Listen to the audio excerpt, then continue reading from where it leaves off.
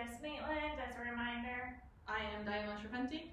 And we thought that we would just add in another short video to our series, just as kind of a reminder of why we're here and a little check-in of what we're doing. And right, because if you're watching these in order, you've just been given a lot of information. Absolutely. A lot of like science, brain, automatic nervous system response, how our thoughts go. So I mean, I'm sure, like, if it was me and I've done these trainings and my brain is like, woo, that's a lot of information. So we kind of want to get back to the core of it, like the purpose. Yeah, and we're really just here to kind of break it down, break down that, for us at least at Youth Services, we view anxiety more as like a system. And there's parts to every system. Right. And now that we've gone over each of the parts in our last videos, it's kind of like, okay, now what? And I guess the answer to that is that anxiety has a purpose. Every system has a purpose. Absolutely. And we want you guys to just kind of take a minute and think to yourself, what is anxiety serving you?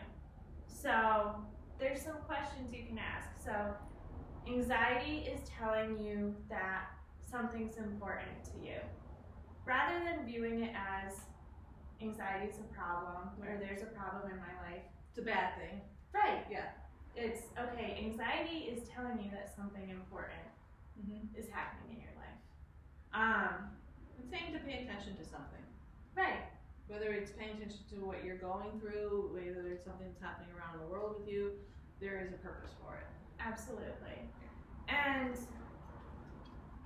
we want you to take a moment to know that purpose, because if you know that purpose, then you can have more of a positive outlook on anxiety and a better perspective.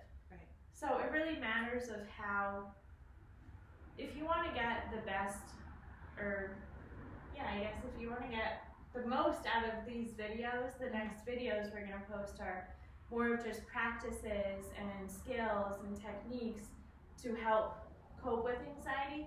If you want to get the most out of those videos, you have to go into it with an open perspective. And you need to change that perspective on anxiety. You need to know that it's there for a reason. And not to be afraid of it. I think, like, as a society, we sort of say, anxiety, you've had anxiety. Yes.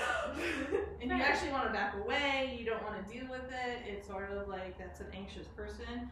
It's not something to be afraid of. Right. It's something that can actually, if you change your mindset and, like we talked about, like those thought process, if you just sort of switch it a little bit, it actually can be beneficial.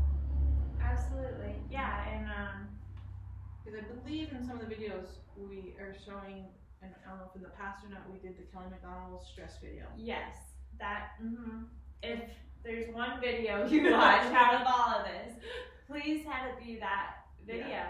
It's because she talks about perception and how you can have a feeling. She talks about stress, and we're talking about anxiety here, but I think the same lessons can happen, is that you can feel anxious, but how you perceive it makes all the difference in the world. absolutely. And that's exactly what Jess has been talking about. Yeah, so just a little reminder, hopefully a little motivator from us, that anxiety is serving you a purpose, and it's not a bad thing, but it is something that with help and with practice, and we can create some new brain pathways that you can move forward in life. Anxiety doesn't have to keep you stuck, and anxiety doesn't mean you have to be fearful of everything. absolutely, yeah. And that's it. That's it. We can We're shutting down. We're shutting down. Yep. Yes. Okay. All right, so good luck, guys.